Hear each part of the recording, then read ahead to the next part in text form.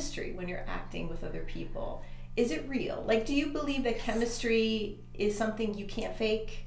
Or do you think you can develop chemistry over time? Or do you feel like it's an ephemeral thing and you either have it with somebody or you don't? And if you do, what makes somebody have chemistry with someone else on screen or on stage?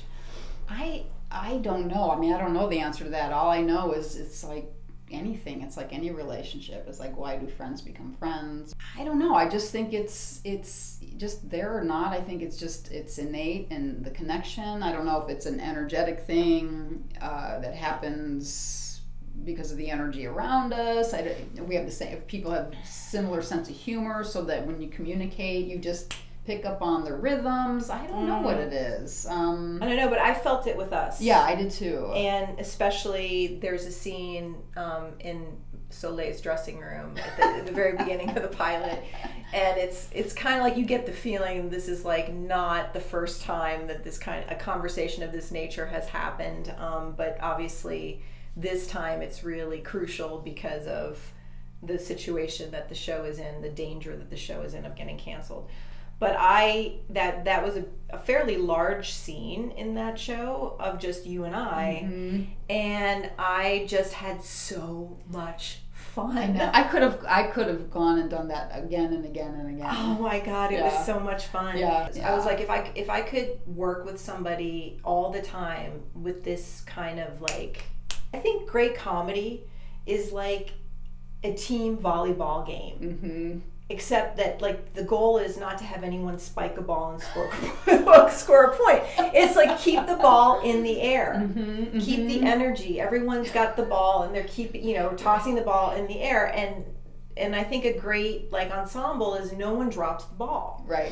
And I just and I felt that with you in that scene. I just felt like the ball was just batting back and forth, and it was so much fun. It's not so much about making a funny, making people laugh.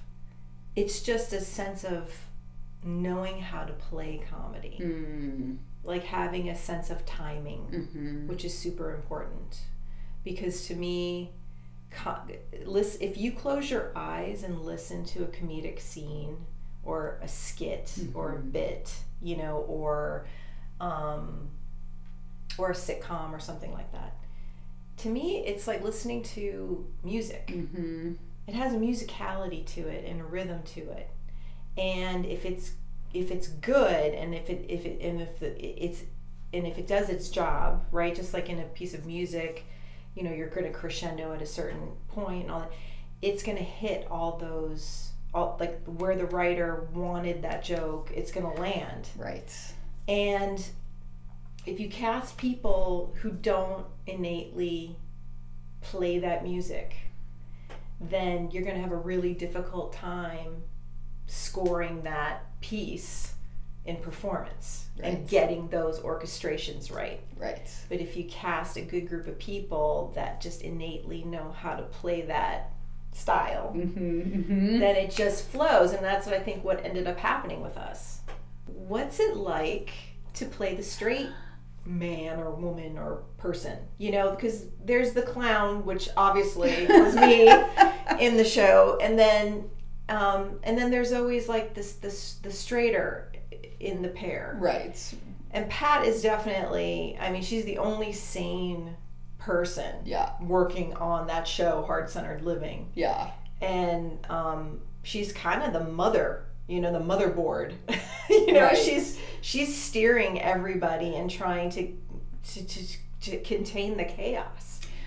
Well, I think it's what you said. She is a note in there, so she is included in all of the notes. So it's like, when you play the straight person, you're still in that flow of rhythm, and it's like if you slam the ball or lob the ball, whether you're being Jerry Lewis or Dean Martin, you still have to know when to So in a way, it did feel funny, and even though I was the straight woman, there's something. Well, first of all, like everybody says, this is not earth-shattering information, but it's just tell the story. when people first meet me, I think I seem very, smart and serious and no nonsense, and I'm just like the biggest goofball. You are a big and goofball. I'm one of those people who has a Gracie Allen side to her. I miss beats, I'm always tripping, and so I think that also kind of innately gives me a sense of getting into the play with it. Well, you did it brilliantly. Oh, I have a favorite moment, and one of my favorite moments is in the scene that I was telling you guys about earlier in the dressing room, and we're talking about Soleil's talking about these Rainforest Crunch bars that she bought for charity. She wanted to give to the rainforest, and so she bought this whole case of Rainforest Crunch bars, and she's worried that she looks fat, which every actress, I don't know one actress that doesn't ever think that at some point, right?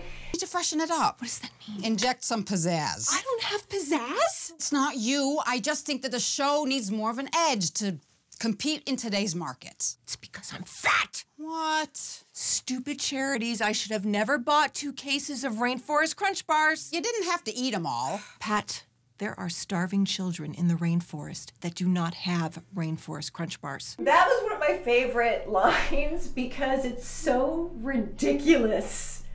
And I just love being ridiculous and saying ridiculously stupid things.